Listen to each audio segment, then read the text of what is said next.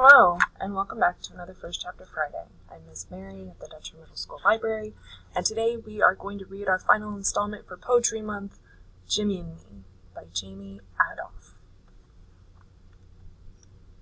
This is another book written in verse, and luckily for us, there is actually a first chapter, so we're going to read that. So without further ado, let's begin. Boxes. Everywhere I look, I trip over them and land on more. Our life now, nothing but boxes. Everything we own, everything we can grab, miles of tape close up our past. Mom cries as Aunt Bernie puts her arm around her. Mom pulls away, cutting another piece of tape. I watch it all happen, like a silent news reporter, taking everything in, not able to really deal. Not able to deal with it all. I'm alone now, lost without Dad. All alone, just me inside my head. Mom says everything is going to be different now. Mom says everything has changed. Mom says a lot more with her eyes than her mouth. Her eyes so sad all the time. Looking down, looking anywhere but here, now. This time that came so fast, snuck up on us and took away my dad, took away our life. I hate here. I hate now. I hate all these boxes.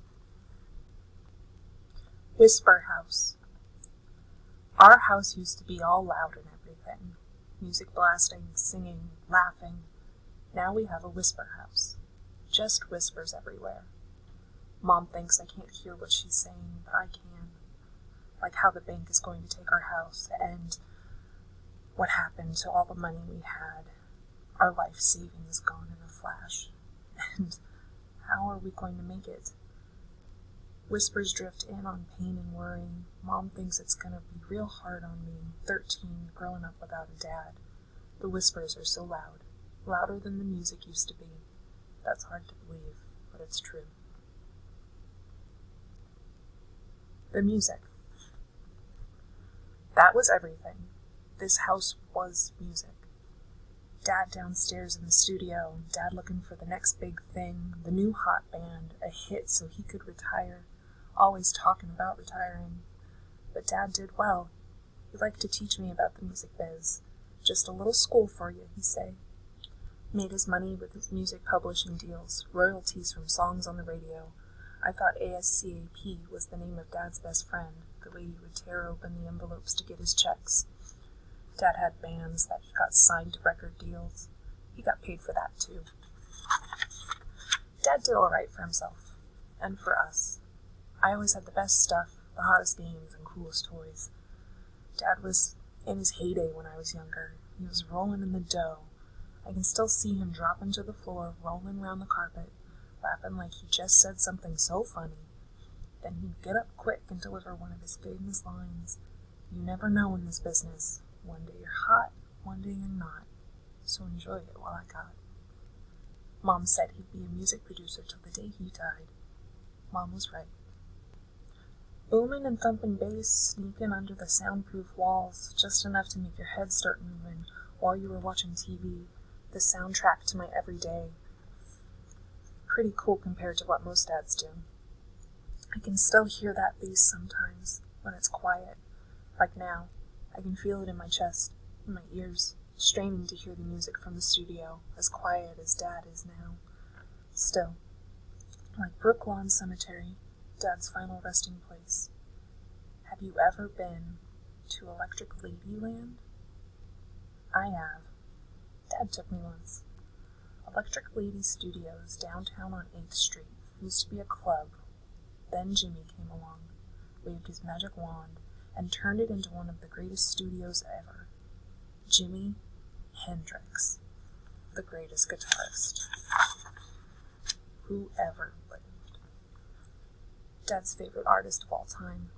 I could listen to Jimmy all day and night. Jimmy and me are a lot alike. Left-handers who love to write poetry and music. Both of us falling in love at a very young age, falling in love with our 6-string girls. Jimmy was part Cherokee. Dad said he was too. I can hear Dad telling me to get closer. Check out my high cheekbones. Dad's voice in my head sounding so clear, so close, so real. Dad and Jimmy were like brothers who never knew each other. Black hippies with big souls and even bigger smiles. Peace and love and all that other stuff nobody talks about anymore. Both died way before their time. Jimmy at 27, Dad made it to 49. Still, way too young to die. Jimmy did it to himself, or so they say. I think it was just a tragic mistake. Dad never saw it coming. Guess in the end it doesn't matter, does it? Dead is dead. And Jimmy said, the magic carpet waits for you, so don't you be late. Is that what you ride when you die? I know Jimmy was talking about love, but I'm talking about death. On my mind all the time now. Maybe Dad and Jimmy are up in heaven having a big-ass jam session, or maybe Dad's just dead. Cold and dark. No sound. No air. No, nothing. Reality sucks. That's probably why we dream. Why our bodies need sleep, so we can escape. Escape this earth at least for a little while. Every night we get to go away. Sleep is the only time I feel safe. The only time I can leave this place. This reality feels like needles sticking into my flesh. This hell that is so hot it makes my hair sweat. Makes my mind melt. In my sleep I hear music. I see faces, songs, and smiles, and Dad hugging me tight, never letting me go, telling me to be strong, telling me not to give up hope. Sometimes I wake up crying. Sometimes I wish I didn't wake up at all. It comes in waves. Like the ocean. No, more like electricity. Shocking me, making me want to hurt myself or someone else. We interrupt this regularly scheduled program to bring you Keith James, destroying everything in his path, dubbed the Hurricane of Death. James is described as a seemingly shy kid who, by all accounts, just snapped. More on this story at 11. See? That's what I'm talking about. That was a wave.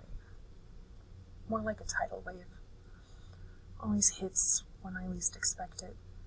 Thinking about death and revenge, making someone else feel my pain, my hurt, makes me feel better, worse, makes me feel something. More on this story as it develops. Dad's words. You have to channel your energy, turn a negative into a positive. Dad's voice in my head all the time now freaks me out, but I like it. Channel your energy, your pain, your hurt. Violence never solved a thing, just listen to what Jimmy sings. Violence never solved a thing. Maybe not, but it might feel good. Who am I kidding? Don't have the stones to really do something.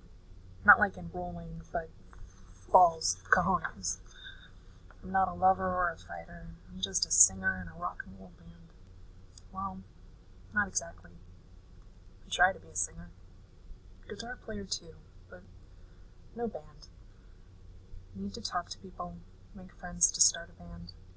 Life isn't a spectator sport. Dad talking again. Giving out wisdom from beyond the grave. See what happens when you get in the game. You get yourself shot. Shot dead. That's what happens. Sorry, Dad. I didn't mean that.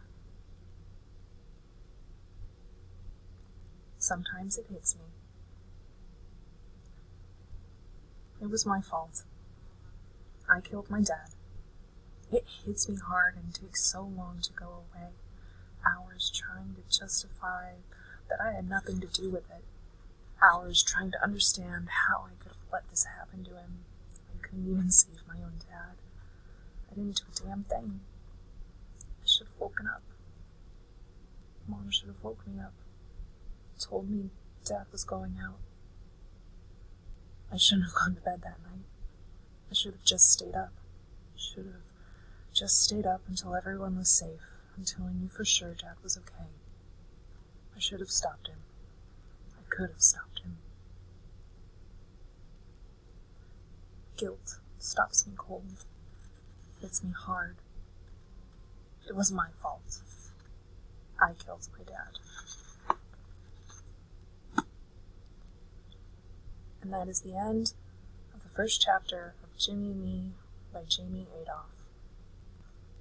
As always, this title is available for checkout from the Dutcher Middle School Library, and if you go online, you can view what other poetry selections we have available as well. As always, thank you for joining me, and I hope you have a great